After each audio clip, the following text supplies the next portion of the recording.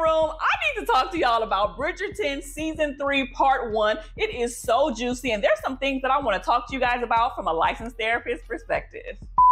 Hey everybody, welcome to my channel. If you are new here, hey! But if you are a returning subscriber, you already know how my review videos go. And before I get into it, I have to give a disclaimer and let y'all know that there will be spoiler alerts all in, up, through, and around in here. So if you have not watched Bridgerton Season 3 Part 1, go ahead and do that. Go to Netflix, watch that. It's like 4 episodes. And then come back and chat with us in the comment section because it is about to get juicy. So for the people who have watched it, what are your thoughts about Part 1? I mean, there's so many things that I'm going to break down and talk to you guys about, but I want to know from your perspective, what did you think about Part 1? And even maybe, what do you think is going to happen in Part 2? Now, the way this review video is going to go, I normally would break it down by couple and do all of those different things, but I'm going to do something different. I am going to take it episode by episode, and this is going to make it even more interesting. So just like you and me, we have been waiting for what seems like forever for Season 3 of Bridgerton to come out. I mean, we was in a pandemic, all of the things was happening with TV and production and being on strikes and all of the things in Hollywood, but now we are back and in full effect, and I am so excited. So episode 1 is called Out of the Shadow. And we see everybody coming back on the scene. We see Collin coming back from his trip from Paris, from Paris for like 4 months. We see Penelope coming out of hiding, which we'll talk about shortly. We see everybody just gradually coming back into society because you already know what's about to happen. They trying to find husbands and wives. We also see Francesca Bridgerton coming into society as well. So she is fresh on the scene, looking to find her a boo. Well, a husband. And surprisingly, but not surprisingly, Collin was seen as the male prize of the season. I mean, he was looking good with his little shirt off when they was in the little carriage. And you know, he was all flirty with all of the women. He was just so good with his words. They were drooling, okay, over that man. And they were a little sad to find out that he wasn't coming back really intentionally to take on a wife, even though we know how Part 1 ended. What I love about Shonda Rhimes in this show is that she incorporates everybody and their mama.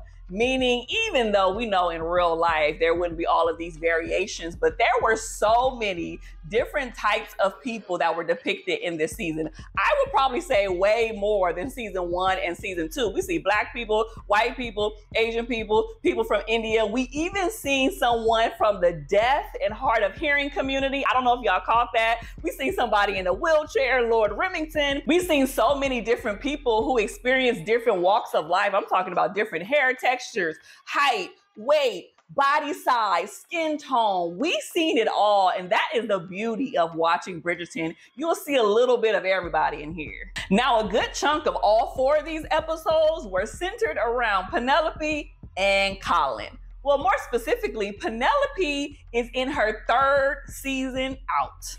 So that essentially means she's been out in society for 3 times, and nobody has chosen her to be their wife. She mentioned this term called a spinster. And if I'm being honest, I really didn't know what that meant. So I went to Google, and a spinster is an unmarried woman who is past the typical age of marriage and is also unlikely to wed. A spinster is kind of like a lost cause. But what we see with Penelope, she was going through a lot of things. Remember, she was in hiding because her and Eloise's relationship have basically imploded.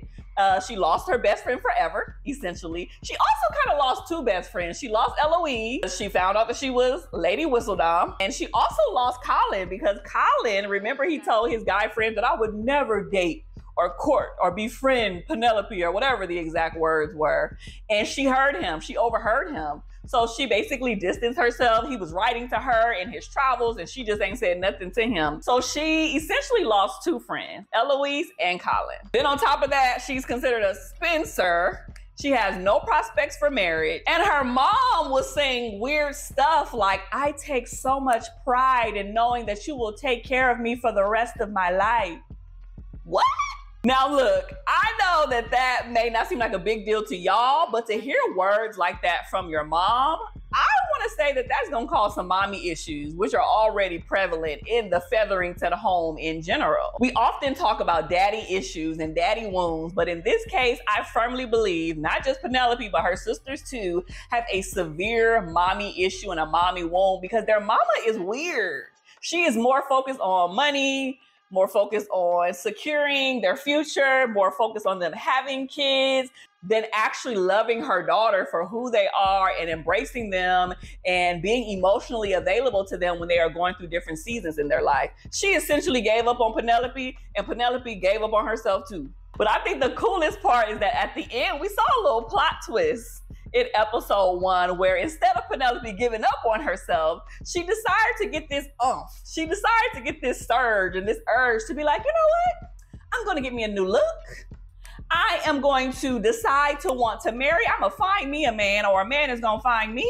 And I am going to up my game in regards to how I interact with men so I won't be awkward and weird. And even still in this, I don't know if y'all remember from the previous seasons, but Eloise and the seamstress, the lady who makes everybody's dresses, they're the only two people that really know that Penelope is Lady Whistledown. And also, before we move on to episode 2, this is when we are introduced to the Mondriches. They are starting this new life. They are coming into new wealth, and they are learning how to navigate this whole hierarchical society. Let's pause before we move on to episode 2. I don't understand why there's so much emphasis placed on getting married, placed on how beautiful you look, placed on having children, placed on all of these different outside things, but there isn't any real preparation on how to do it. We can wear all of the nice gowns, we show up to the balls, we dance, we do all of these things, but the mothers are not preparing their daughters and their sons on what marriage truly is and what this process is all about and what sex really is, because we don't talk about it, but we see the Featherington's daughters not even understand what sexual intercourse is. They thought they were being intimate with their husbands, and they really weren't, you know? And so there's a lack of sexual education. There's a lack of communication skills. There's a lack of just the basics on how to go about and navigate this process. I feel like they just throw you to the wolves and you figure it out as you go along, which we know does not work well. So in episode 2, it is called How Bright the Moon. And in this entire episode, we are seeing the queen struggle with choosing her diamond. So the one person that she really thinks is the it factor in helping that person to find their partner and their husband, that's the name of the game for this. But she hasn't chosen anyone, and everybody is kind of in a frenzy about it. Lady Danbury is trying to pressure the queen into trying to pick a person, and everybody is just wondering who this is going to be. But the queen is unbothered, honey. The queen is like, y'all are not impressing me. Y'all are not anything amazing. Y'all need to be better and then come back into my presence. And if you haven't watched my review video on Queen Charlotte, I'm gonna link it up here and put it in the description so y'all can check that out, because it's good and juicy too. So since Penelope at the end of episode 1 decided to pop out with her new look and pop out, decide to get married and pop out with trying to distinguish herself from the rest of her family, she dresses a little bit different. She is showing up outside of the typical colors and fashion that the Featheringtons typically have. You know, they have tight coiled hair and, you know, flowers in their hair and all of these different bright colors in their dresses. And it's just like, that really isn't what people are attracted to. But she wanted to do something different, and she did. And one thing that I noticed about Penelope and what they did with her is in the previous episodes and even seasons, they had her on very straight dresses, meaning dresses that were flowy, dresses that didn't show her shape. They were just kind of like straight up and down. But I don't know if you guys noticed, but as soon as she popped out with something different, they gave her a little bit of a waist. We know that Penelope is a bigger sized girl. She's a heavier set girl, right? But they gave her a little bit of a waist. They pulled, you know, this part back a little bit and kind of gave her a shape. And I said, oh, I see what they're doing now. They're trying to make her a little bit more attractive. They're trying to make her seem presentable and wanted by other people. And that even showed up in the way that they dressed her. Let's get on Collin for a few minutes. Collin in this episode was doing the most. Okay, not only was he just out here flirting with everybody and their mama, but he was also sleeping with prostitutes. I mean, we see him literally having threesomes with prostitutes that he paid for and all of those things and having a good old time. And I was like, Collin, you were raised better than that. And while we're talking about sex, I felt like there wasn't nearly as many sex scenes this season as in previous seasons. We know season 1, woo! Daphne and her man, they were having all the sex, all the time, everywhere. This was soft porn at this point. But we didn't see that as much in season 3. We saw some sex scenes. We saw Collin wild out. We seen, him and Penelope get a little spicy, which we're gonna talk about at the end of this, but it wasn't as many as previous. So even though Collin was wilding out and doing the most and being out here with multiple different women and thinking that nobody knows when we all know what they be doing, we see Penelope and Collin start to engage in more of what I would call dating coaching. Essentially, Collin was her dating coach. Now we know that she got feelings for Collin and Collin realizes he got feelings for her, which we'll talk about shortly. But we see him trying to coach her and trying to encourage her and give her tips and tricks on how to interact with men, because she was acting awkward and being weird and, fanning herself and just talking about random stuff that ain't got nothing to do with anything. And the men were looking at her like, are you well? Is everything okay? So Collin was very much seeing that she didn't really have the skill set to reel in a man. And to be honest, that's up for question because she just is a different type of chick. So we found out that she has the skill set, but it just needed to be maneuvered in a certain type of way. And even though Collin was helping her, I don't know if you guys noticed, but he dropped some gems. He told her living for others is a trap, but if you choose to break free, the world will open up. I said, okay, Collin, with the gems. He also posed a question to her, which I thought was so powerful. He said, why do you even want a husband?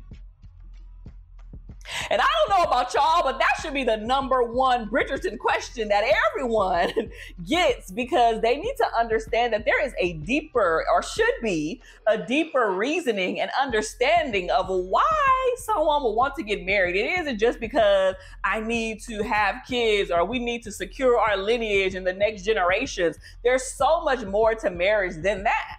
But if I'm being honest with you, it reminds me of our current societal norms today, right? We have these societal norms that says, if you're past 30, you're washed up. If you are past 35, you're considered high risk and you shouldn't be having any kids.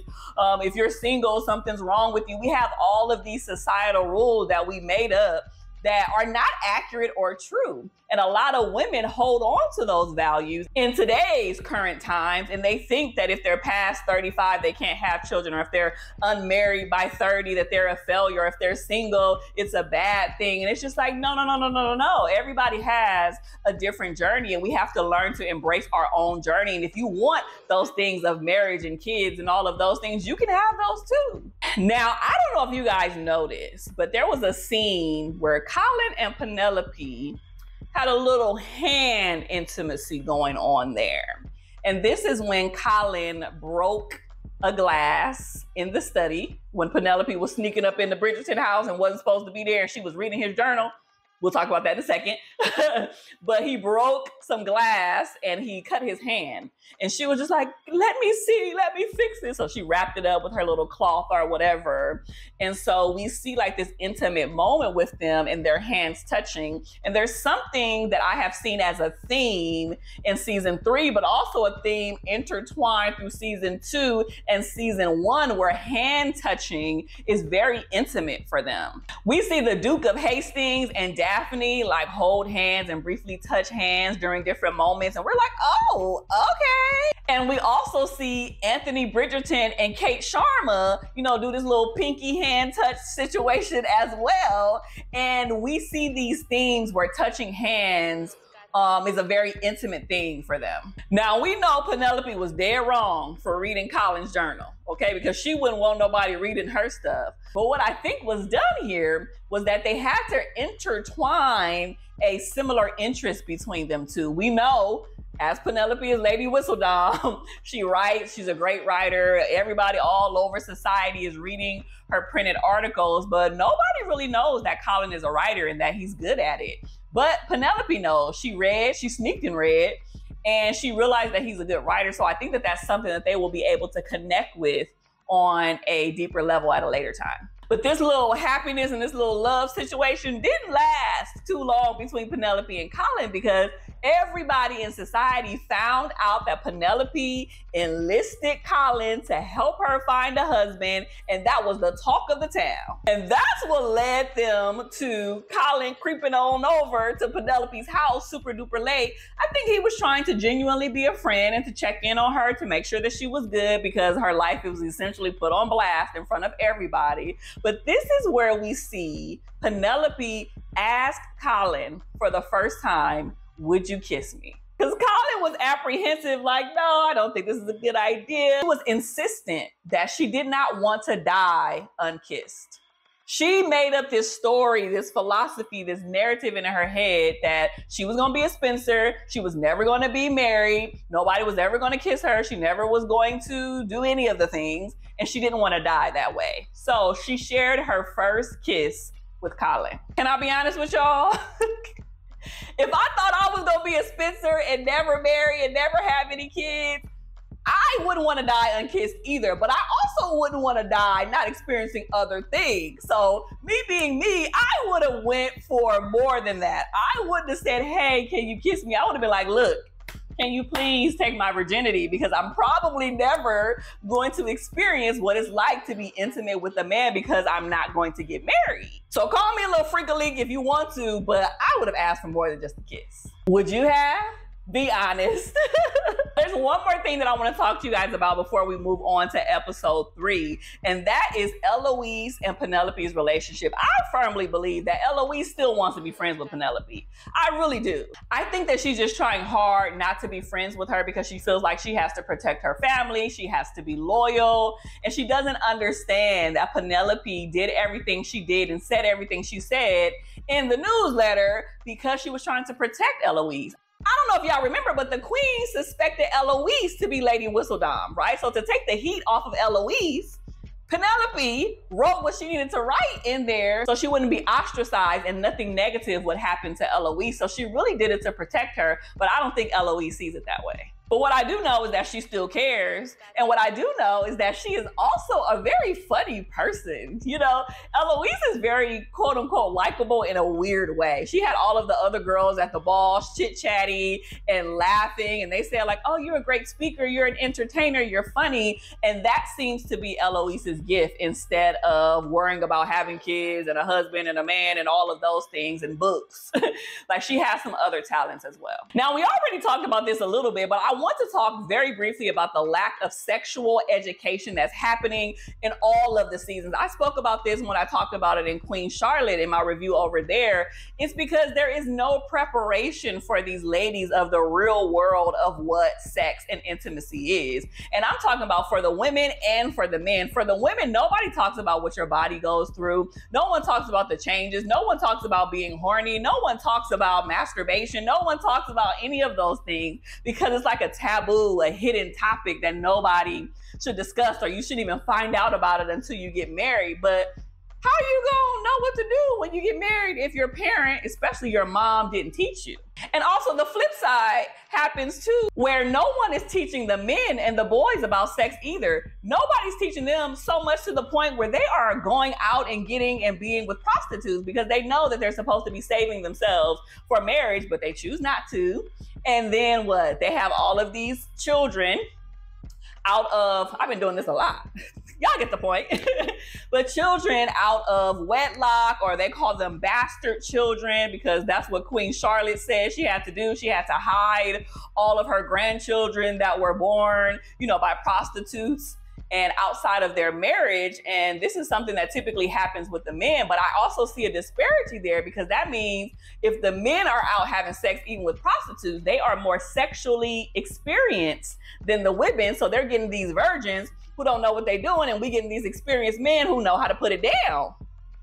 That just don't line up. Moving on to episode 3. This one is called The Forces of Nature. And I want to spend a little bit of time talking about the Mr. and Mrs. Mondrich here, because they play a pivotal role in how society is being seen if you are an outsider coming in. Just think about it. They're not born into it. They just experienced this inheritance, and it's because someone left their minor child, Lord Kent, a whole estate. So they were basically thrust into this lifestyle, and it's very foreign to them, and they don't know what to do. They don't know how to navigate it. They got all this money now. They have a new home now. They have all of these responsibilities and things, and they're just trying to navigate it successfully, but also they are having a hard time distinguishing themselves from their old lifestyle, particularly the husband. So the real question for him is he going to close his club, which he has built, which he has worked hard to obtain, which he is seeing that it has, you know, some revenue sources coming in, but he's also seeing it plummet a little bit. Is a perception in society that if you are of a, you know, particular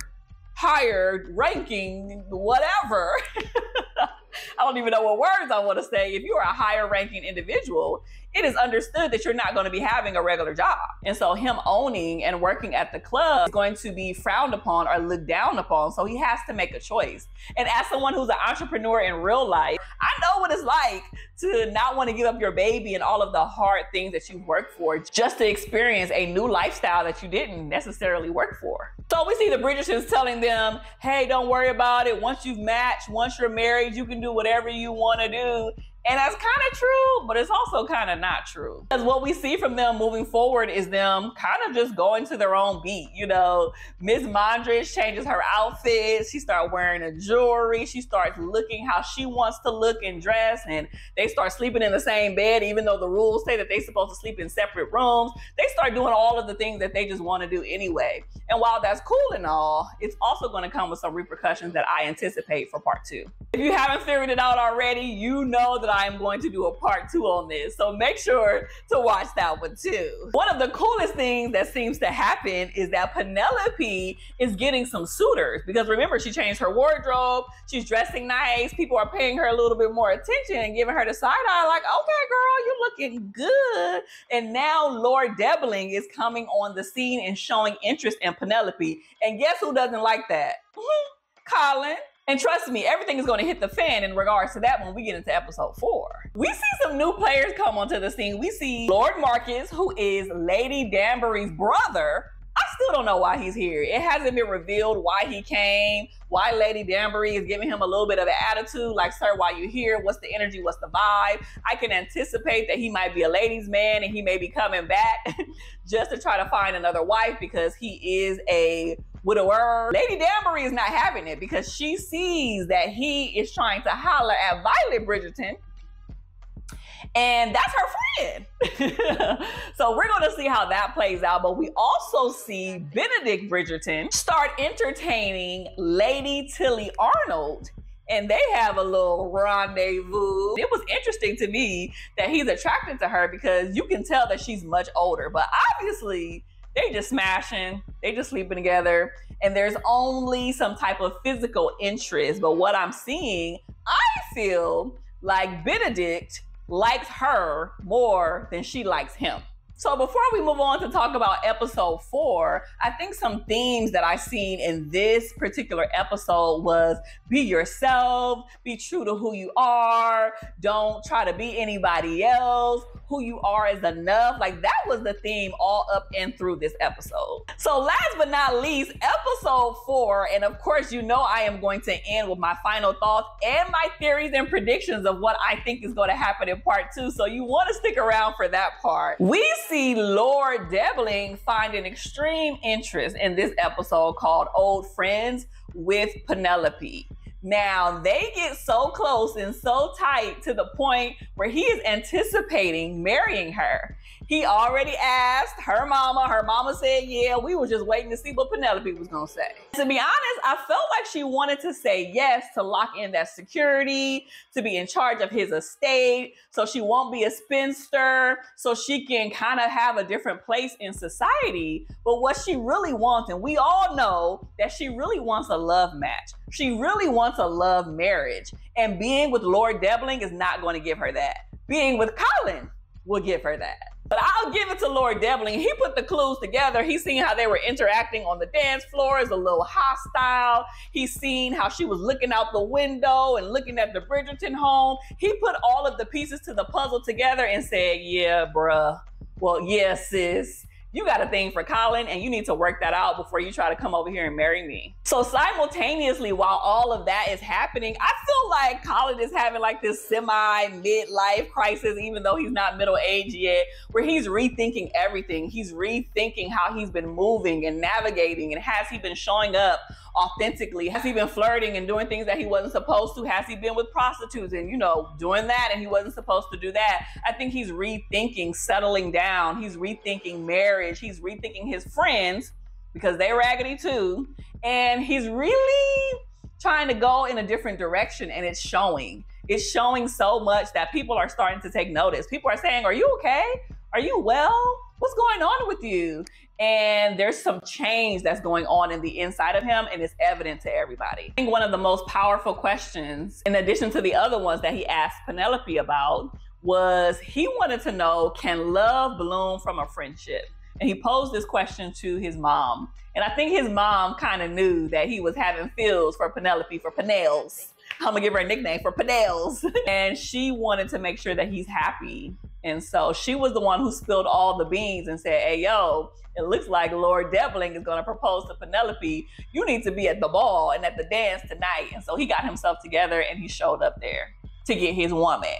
Now, before I get into my final thoughts, we know how episode 4 ended. And it ended real risque and raunchy. And I was screaming at the TV like, what just happened?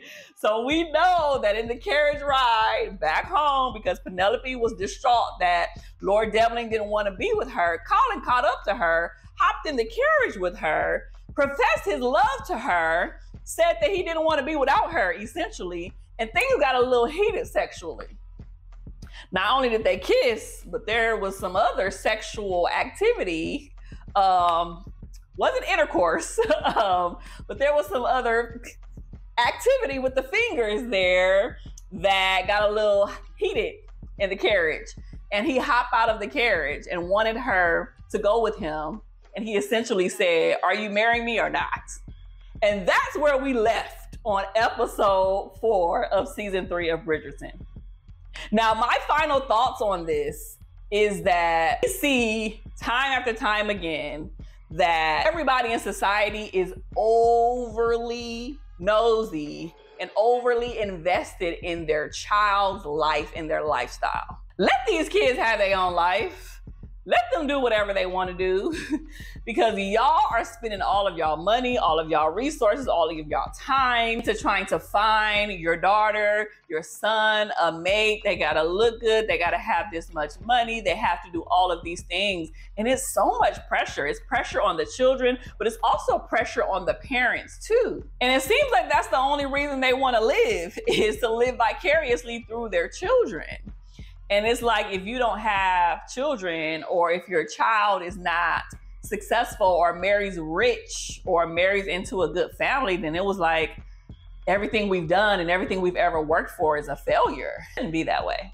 I also noticed too that remarrying is a thing in society. I understand that people die, instances happen, all of those things, but there's so many widows and widowers. And you would think that it would kind of just be like, well, maybe I don't want to remarry, or maybe I want to take some extra time to heal, you know, and to grieve properly. But it seems like people are so excited to hop right back into an additional marriage. We see that with multiple people pending. I think we're going to see that with Violet and Lord Marcus. I think we're seeing that with Lady Tilly Arnold and Benedict Bridgerton. We're seeing those themes of people who have been widowed, whose husband or their wife died, and they want to get back into the game. And they also probably want to have sex too, because we seen Violet Bridgerton talking about how she wanted her flower to bloom and it's still juicy and ready, basically saying she still wants to have sex. Here's my final predictions before I close out today's video. I am predicting in part 2, even though I didn't talk about her as much, that Francesca will choose to be with either Lord Kilmartin or the other dude that the queen tried to match her with. I can't think of his name right now, but it seems like she's really interested in Lord Kilmartin. But if she goes with him and he is a choice for her, that essentially means that she rejects the queen's advice, who she tried to connect him with, and she may be outcasted and she may get frowned upon and looked upon differently if she doesn't go with the queen's choice. The other dude, yes, that was the queen's choice, but he wanted 8 kids. Francesca was like, look, I'm not about that life. You know, it seems like she had more to relate with in regards to Kilmartin. They loved sitting in silence. He helped her with music and he has this they have some similarities there. And I think she might choose to go with him, but it will be a very hard choice to make. There's pros and cons for each suitor that's on the table. I already said this, but I think Violet Bridgerton is going to wind up sleeping with Lord Marcus, but that's a conversation for another day. I think that's going to be on the hush hush and nobody's going to know about it.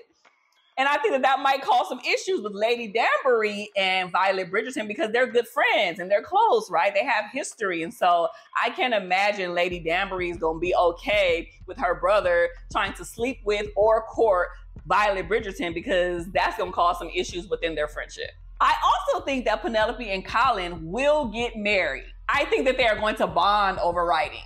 But I also think that Eloise is going to snitch and tell and be the one to say, hey, Penelope is Lady Whistledown.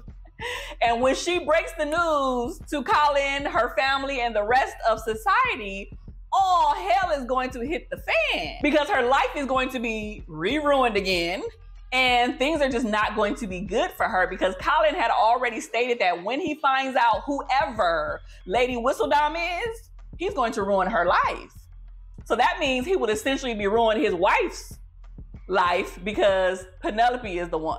Now, in a weird plot twist, I also think that Penelope is going to be the first one to get pregnant out of her and her siblings, which means she is going to be the one to inherit the estate of the Featheringtons. So this is going to bring some jealousy, some envy, some extra-ish around her and her siblings because she was always the outcast one. She was always the one that's a little bit different. We are going to see how all of this plays out, but trust and believe it is going to be juicy in part 2. So thank you so much for watching another review video on my channel. I hope you will stick around, stay, subscribe, watch some other celebrity videos, some other reviews on movie and TV shows that I have. Make sure to watch the review that I did on Queen Charlotte, and there's going to be an upcoming review on part 2, season 3. Until then, I will see you in the next video. Be blessed.